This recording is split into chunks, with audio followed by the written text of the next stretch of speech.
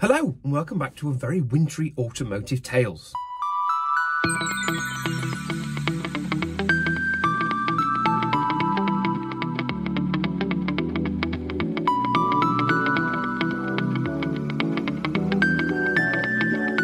So on today's episode, I'm going to try and sort the brakes on this Land Rover. Now is as good a time as any to show you what I've bought.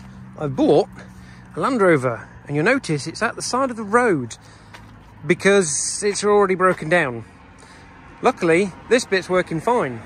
Nice twin Solex carburetors, new airbox, all of this has been changed over from the earlier EFI because it wasn't running right. But my brakes appear to be seized, even though we've had a new master cylinder. So who knows what is going on, but I can definitely confirm I'm an idiot.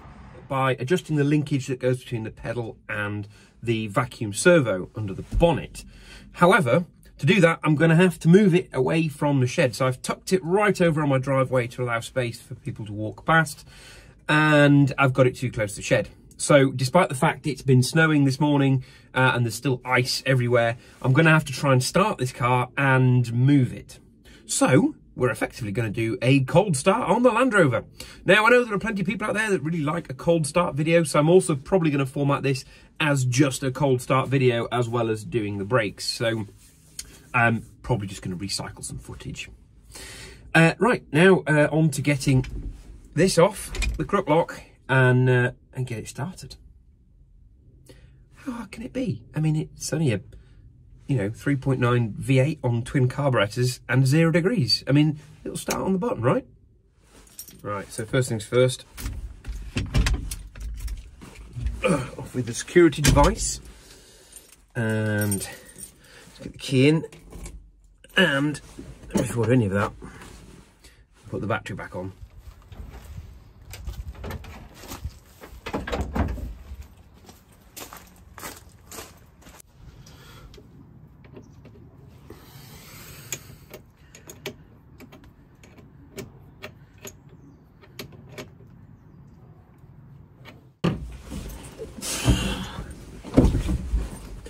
Okay, battery is on. Let's see how we get on. Just pump the pedal once or twice.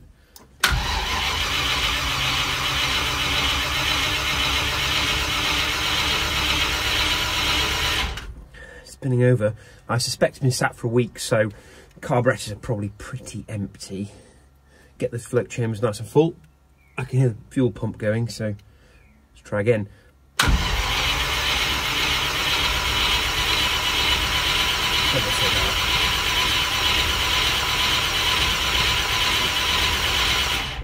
I know it's cold, but come on. Okay. Third time look at it, see if we get any life in it.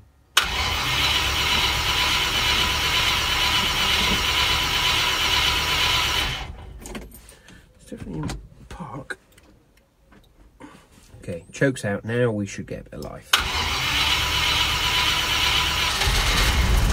Running on about 2 cylinders. And that sounds like about 6 or 7. And that sounds like about 8. Slightly squeaky belt. Alright, let's have a look.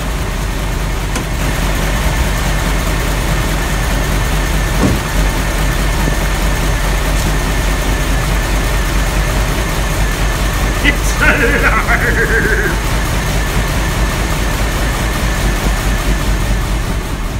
Sounds alright, isn't she?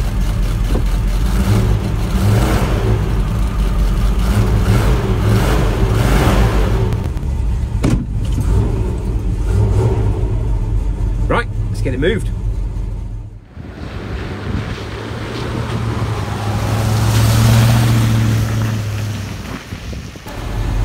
I'm sure as the engine's running, this camera is slowly working its way across the screen. Right, into reverse, bloody hellfire. Yeah, there's no problems there with some power.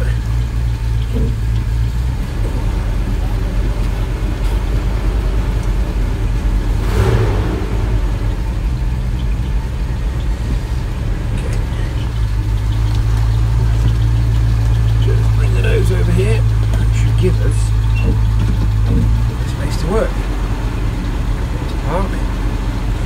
to leave it to run for a second or two, get the engine a little bit warm, which means while I'm working on the brakes, the fingers will go.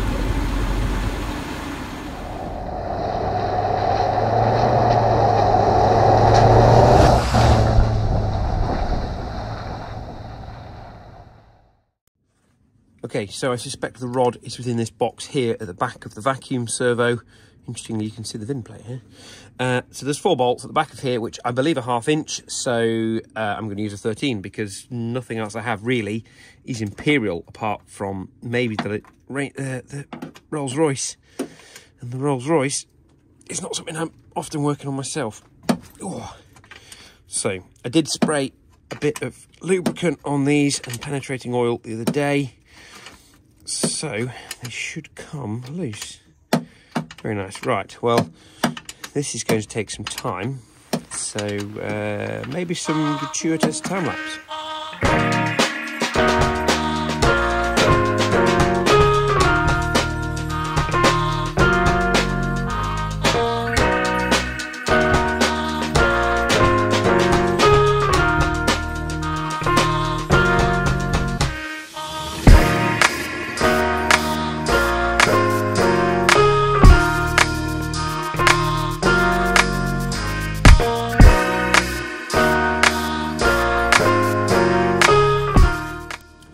Well, that one was an oily and rusty, difficult one to get off, but he came off, so more gratuitous time lapse. We keep going on the other side.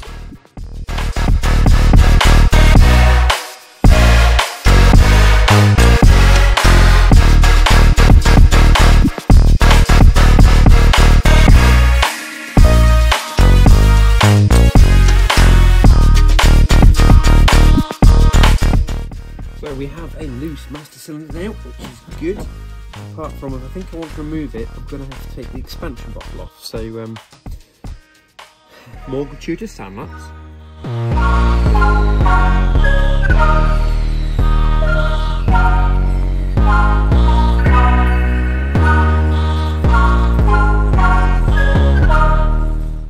So, since the last bit of gratuitous time-lapse, I have reassembled all of this. You see it's all nice and tight.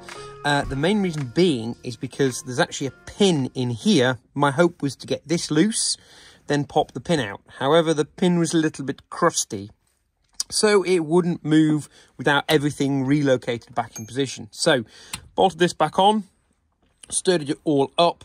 Luckily, the threads now have cleaned up, so getting these bolts on and off isn't too difficult. It was a good opportunity to put a bit more lubricant on them and a bit more anti-seize on them. And now I've managed to hammer that pin out, which was not easy because the pin had been put in that way, which meant that the little split pin, this horrible little fella here, was pushed through that, but on that side. There's a hole just about there where my hand now is, which you can get in. The size of the hole is the size of this little blanking plug here. And I had to squeeze the split pin in that hole from that side. And I tried a number of things. So you can see there's some nice padding on top of the engine. At one point, I was laid on top of the engine trying to get into that crevice. And I tried a number of different things. And eventually, a bit of brute force, a hammer and a screwdriver was the key to the job. So I have now got that split pin out. I have now just got this, this other pin, the main pin, out. My hope is that I can now take this back off again. And once I've got this off, I should be able to adjust the bar that's behind it and then put it all back together. And then probably put this pin in from the other side so that I can then see what I'm doing with the split pin. And whoever has to take it off next time, probably Muggins here, will be able to get that split pin a bit easier. So, here we go again.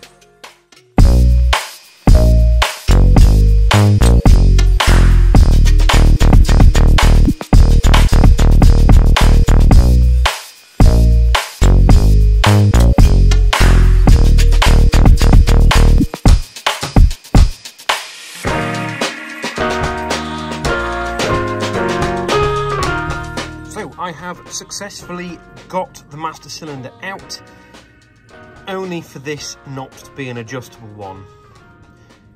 That's really not very useful. So this might be part of the reason. If this isn't exactly the right part and exactly the right length, it means that wherever the stop is on the pedal, it's always leaning on this and it's always pushing a small amount of brake efficiency on.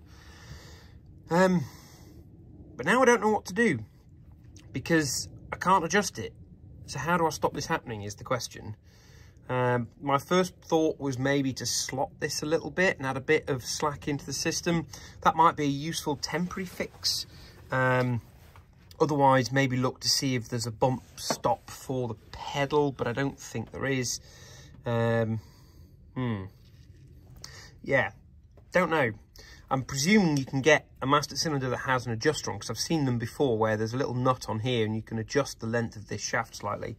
And the idea is it needs to be ever so slightly longer so that the pedal is not sitting on its bump stop when it's slightly pushing on here. Right, I'm going to try the temporary fix, drill that hole a little bit bigger, maybe I can slot it slightly. Well, it is all back together. I may have got distracted by the fact that it's freezing cold out here and not put the camera on, so you won't have seen all of that, but tank's back in, had to get that out of the way to manoeuvre some of this. Got the pin back in, got the little plastic cover over, which is quite often missing on these, lets lots of cold air go into the footwell. I actually only have one cover, and I've stolen it from that side because I don't mind the warm air coming into the cabin from the engine. Anywho's, I did drill out the hole through the little bracket in the master cylinder, so we'll see whether that makes any difference. I'm going to get the car started again and go for a little buzz around, but probably not too far because there is no heating in this thing and it's brr. Right, time to put the tools away. Okay, first things first, let's see if it starts. First time. It's alive. Right, I'm going to just wait for the car to warm up and we're going to go for a little spin. Definitely feels like there's some vacuum assist there, so that's good. One thing I am going to do, if you can hear me over the noisy great big engine, when I first get in the car, that little bit there that says low, neutral and high had popped off, so I'm going to pop that back on and just check it's actually in high before we set off. As you can see, the Land Rover has not moved, and I'm obviously doing my best Woolading impression, so it hasn't solved the problem. So back to the drawing board, I'm going to go away and do some research. My friends at Loughborough Land Rover Club have been very helpful so far, so I'm sure they will give me some guiding light to find what the problem is. In the meantime, I'm going to drink some tea from some of our new Automotive Tales merch, which includes lovely key rings and even these little badges here. I'm going to give a whole load of this stuff away when I get to 1,000 subscribers. I'm currently at about 91% of my target. If you can't work out what that means in terms of subscribers, you need to go and do some maths schooling. So yeah, so like, share and subscribe, and we'll be back with this rusty old beast very shortly. Bye for now.